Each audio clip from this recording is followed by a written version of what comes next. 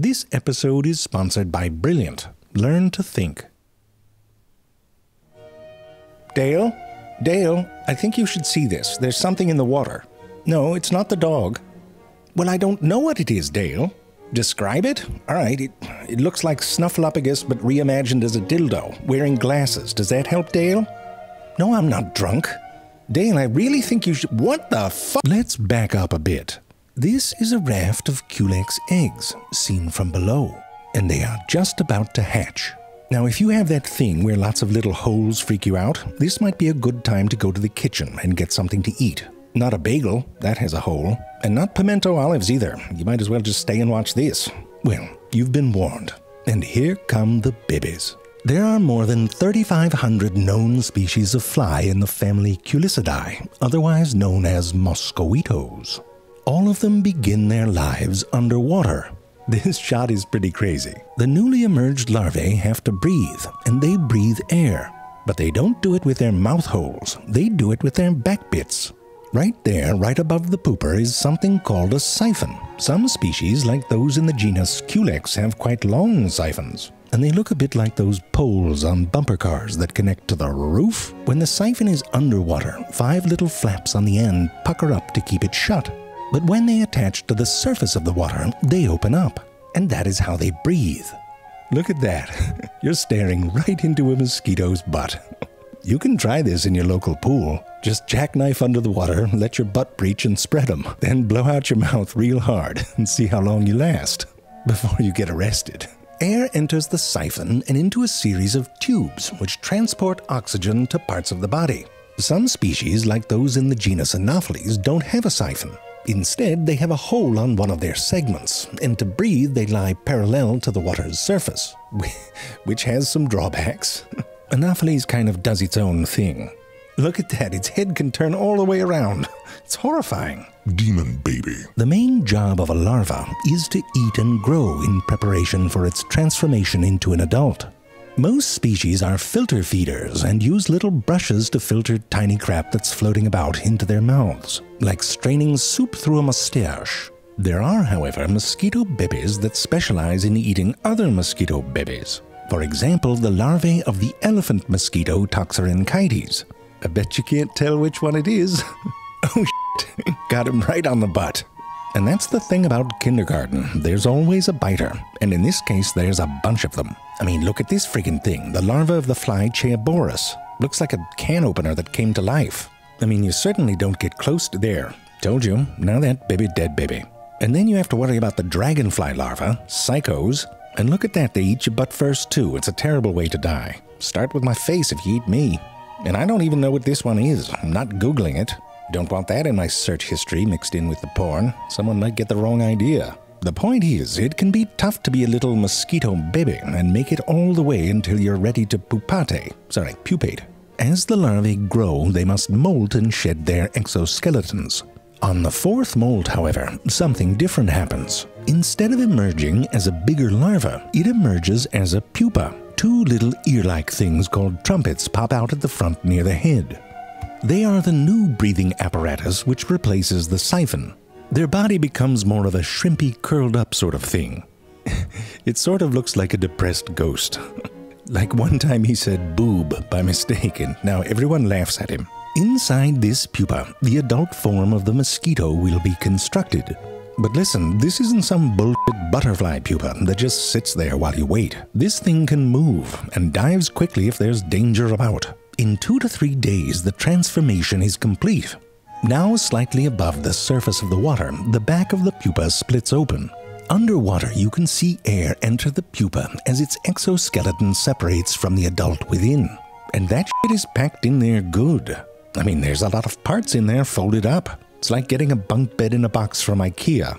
On the surface, it is a pretty fantastic entrance. It's like how Lady Gaga would come out on stage. Very dramatic. On the other hand, Toxorhynchites, the elephant mosquito, emerges a little more like, hello!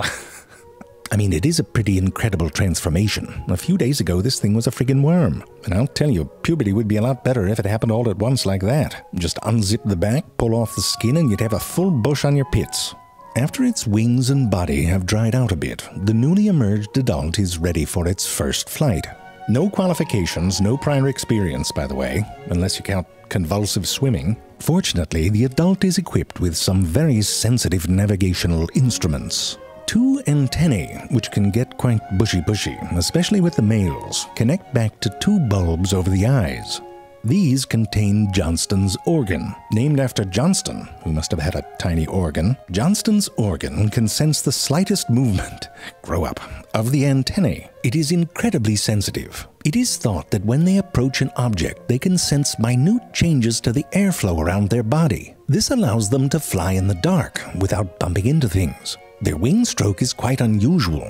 It is a shallow, twisty movement that creates pockets of swirling air which support the mosquito in flight. Now that it can fly, the newly emerged adult needs to find food. I know what you're thinking, but before you get your undies in a bunch, you should know that for day-to-day nourishment, mosquitoes eat sugar, mainly from the nectar of flowers.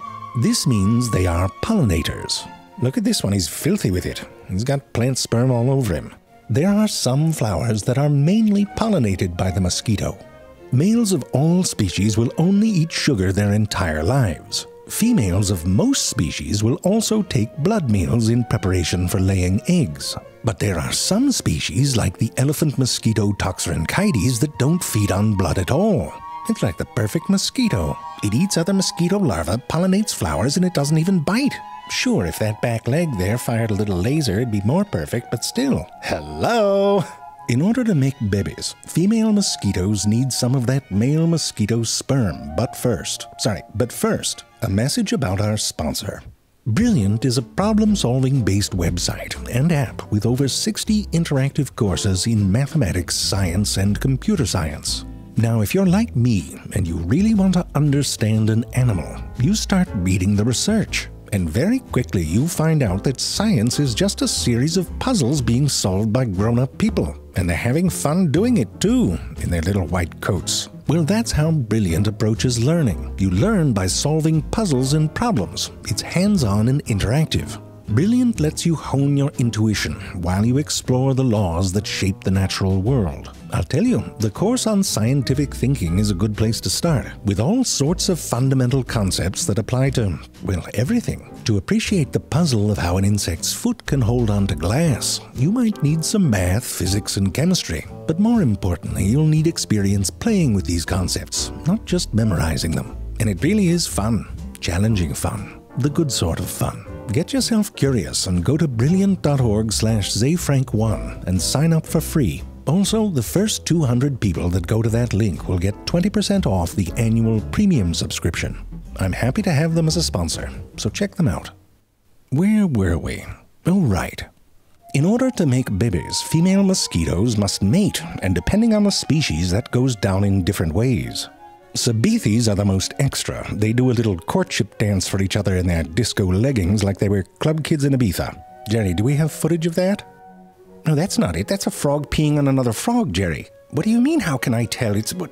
Never mind. Dinosaurides wins the award for creepiest mating. They live inside of crab holes, which should set off alarm bells right there. These are Dinosaurides males on the surface of the water. They're sort of skate fighting with each other to jockey for position. Because here's what they do. They camp out over a pupa and wait for it to emerge. If it's a female, they mate with her right then, before she can even fly.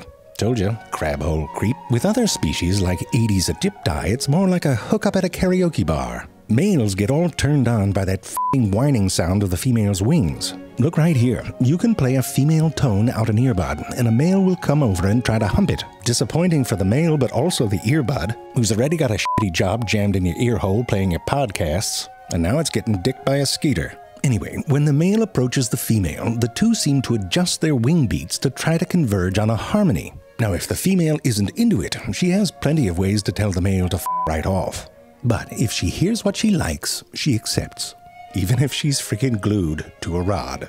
I don't know if I'd be up for it, but everyone's got a kink. A blood-feeding female needs blood to make her eggs. The majority of species don't prefer humans. Anything that has blood is fair game. There are species that specialize in frogs or snakes. Some feed on fish like mudskippers or even manatees. Uranotaenia sapphirina prefers earthworms. And the earthworms seem like they're down with it. Free acupuncture. Look, they're riding on it. It's cute. In this clip, when a car goes by, the vibrations cause the worms to duck underground, and the mosquitoes kind of get pulled in with them. I'm telling you, if you have blood, you're getting bit. Even the mosquito itself isn't safe. There's a midge that specializes in feeding from mosquitoes that have just been feeding on something else. And you know something's sucking on them too. It's mosquitoes all the way down. The mosquitoes who've gotten a taste for humans, on the other hand, are very good at finding us. When we exhale, we create a plume of carbon dioxide. Mosquitoes that enter one of these plumes become hypersensitive to other stimuli and try to track back to the source. When they get close enough to use their vision, they look for dark colors and areas of high contrast. When they get even closer, they can sense body heat and the odors from sweat and bacteria. Some species, like Anopheles gambia, are particularly attracted to the smell of feet, the little kinky bastards. So go ahead and hold your breath. They'll find you anyway. When these mosquitoes land, they have a bounce to them and even use their mouth parts as shock absorbers. And let me tell you, these are not your ordinary mouth parts. On the outside, there's a sheath. It looks like a closed tube, but it actually has a slit up the front, more like a rolled-up piece of paper. At the very tip of the sheath, there are two sensory probes called labella. You can think of them as little kissy lips. Now, when the mouth parts are inserted, the labella stays on the surface of the skin. The sheath splits open and bends into a sort of U shape, and you can see what's inside. Now, it looks a bit like a needle, but it's actually 6 different structures bundled together. 2 of them are like the muscle of the operation, with tiny little saws that cut through the skin. 2 others are like the lookouts. They hold the tissue apart. They hate their job. The 2 remaining are like the masterminds of the heist. One, which pumps in saliva, is like the security and alarm systems expert. The other, the labrum, is the closer. It pierces the blood vessels and sucks the blood up. From the top, it looks fairly straightforward, but under the skin, you can see it's a little more loosey-goosey. This looks like the inside view of a teddy bear being humped by a chihuahua. You can see the mouth parts separate, and they're very bendy and flexible. There's often quite a bit of searching that has to happen before a capillary is found. Remember, they can't see any of this, they're just groping around like a surgeon operating on a patient buried in a ball pit. And they make mistakes. Look, it went right through that blood vessel. That's a mess. And if you suck on one too fast, you can collapse it. Now, with all this fiddling about, the mosquito risks being detected. However, the mosquito's saliva contains cocktails that help turn off the host's alarm systems, both numbing the nerves and suppressing the immune response. The saliva can also contain some unwanted hitchhikers the mosquito picked up from another host. These pathogens cause a variety of disease. Only about 5% of mosquito species carry pathogens dangerous to humans, but those 5% are a doozy and have killed more people than any other animal, including people, and people are very good at killing people. When a good blood vessel is finally found, pumps in the head pull the blood up and into the tum-tums. Liquids get expelled out the back to concentrate the blood meal. I mean, that's straight up DWE, defecating while eating, and you know you're not supposed to do that, not often.